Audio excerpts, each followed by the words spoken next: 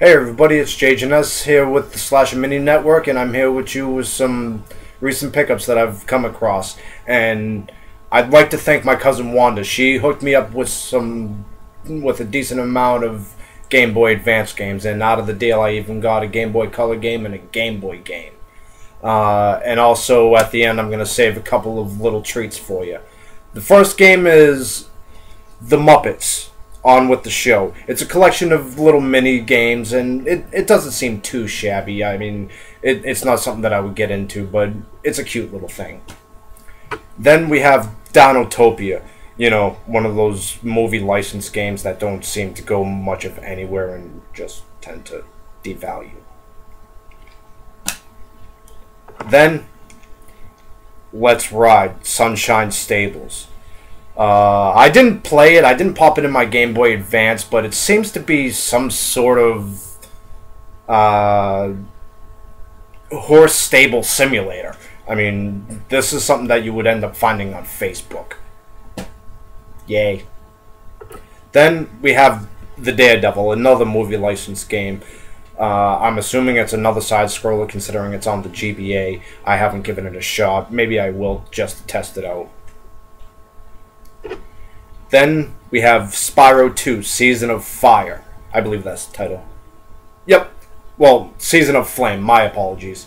Everybody knows Spyro. We've all had fun, especially in the mid-90s and whatnot, and it's a cute little game. Then we have Connect 4, Trouble, and Perfection, all on one cartridge.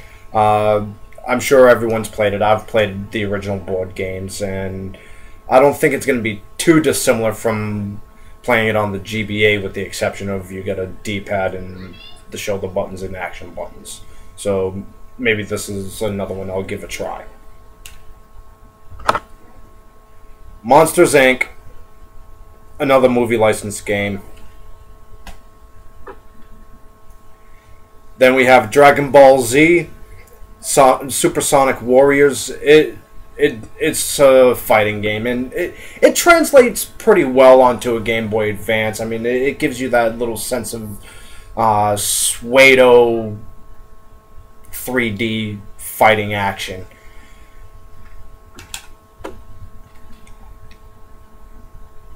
Cartoon Network Speedway. It's a decent little rip-off of the Super Mario Kart franchise. I actually had a decent amount of fun checking this out. The controls are pretty tight, and it's not too shabby. I like it. It's decent. Then we have Dragon Ball Z, The Legend of Goku. It's a nice little pseudo RPG action type game. It's not too bad. We also have here Namco Museum. It's another collection of some Namco games on one cartridge. You've got like Pole Position, Ms. Pac-Man, I believe, and a couple of other little games. It's not too bad. I like it. Then we have the Pac-Man collection. Gotta love Pac-Man. Then I found this at a pawn shop. Metroid Zero Mission. It's basically a remake slash retelling of Samus's adventures on Xenos. Or Zebus. I believe it's Zebus. This was actually found on the side of the street. I was really surprised when I found this. We have Mario and Luigi Superstar Saga. Sorry for the mispronunciation. As you see, there seems to be a little bit of damage because it seems to have been run over by a car. But I threw it in the Game Boy, and it works. It's not damaged. It don't glitch. Woohoo! I love this game. It's awesome, especially for a little RPG. Now, we also have the NES Classics Collection, Dr. Mario. A good representation of the original Dr. Mario from the NES. Thank you, Wanda. Then, one of the most prized possessions that I was kind of surprised was actually within the collection that my cousin gave me. Super Mario Bros. Advance 3, Yoshi's Island. Great find.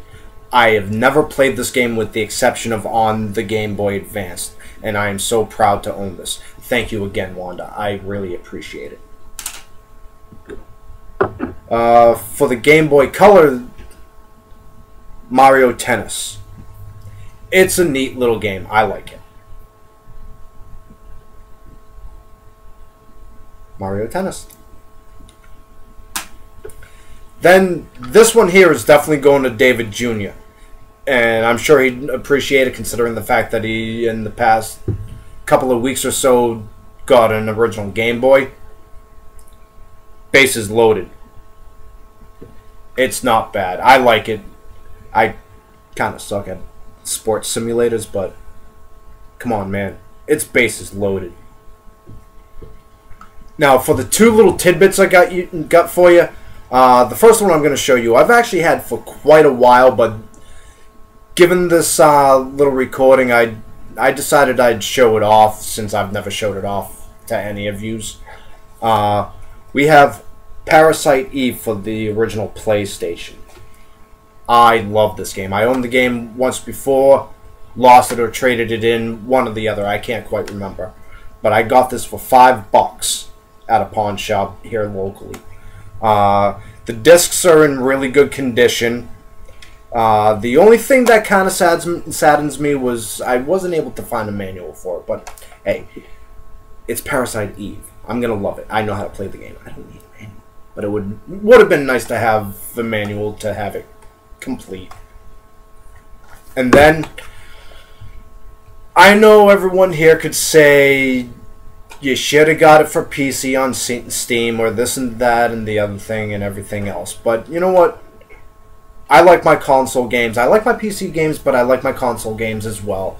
And this is the only way I can play it offline without any internet connection because I went through Steam or something. But Star Wars Jedi Outcast, Jedi Knight 2. Compared to the PC release, the graphics kind of suffer, the controls sort of suffer, but I like this game. I like it a lot.